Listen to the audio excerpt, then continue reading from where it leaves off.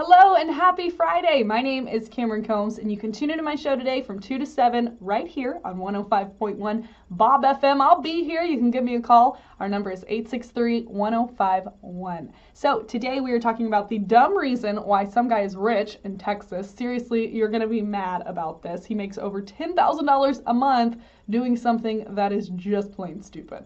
We're also going to talk about the guy in Springfield who won $50,000 in this Powerball jackpot, which doesn't seem like a lot compared to the $1.5 billion, but it seems like a lot to me because I won zero. We're also going to talk about why people are mad at the Girl Scouts, what Blake Shelton is doing to keep Gwen Stefani around on The Voice, and I never thought that Walmart stores would be closing, but there are over 200 stores that they are closing this next year. I'll tell you why. Lastly, Chipotle. Of course, you've probably seen it in the news, has had this big E. coli outbreak.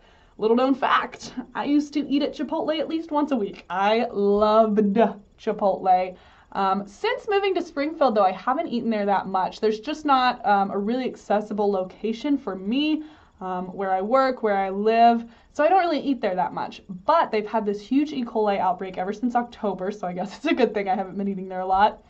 Well, on February 8th, they are going to close all of their stores everywhere. So hopefully you don't crave Chipotle on February 8th, although you know you will, because that's what happens to me. Every Sunday I crave Chick-fil-A. Every day that a place is closed, I want that food.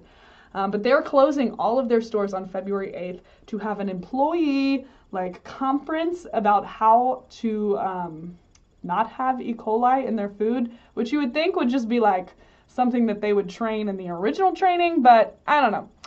So yeah, that's just a PSA. Hopefully you don't want Chipotle on February 8th because you can't get it.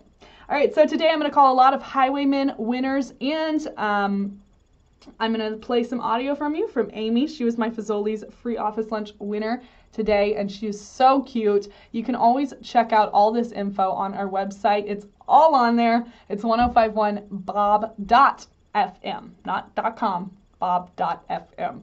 Okay, so tune in today. Happy Friday. Hope you have a great weekend. Again, Cameron Combs, 2 to 7, 105.1, Bob FM.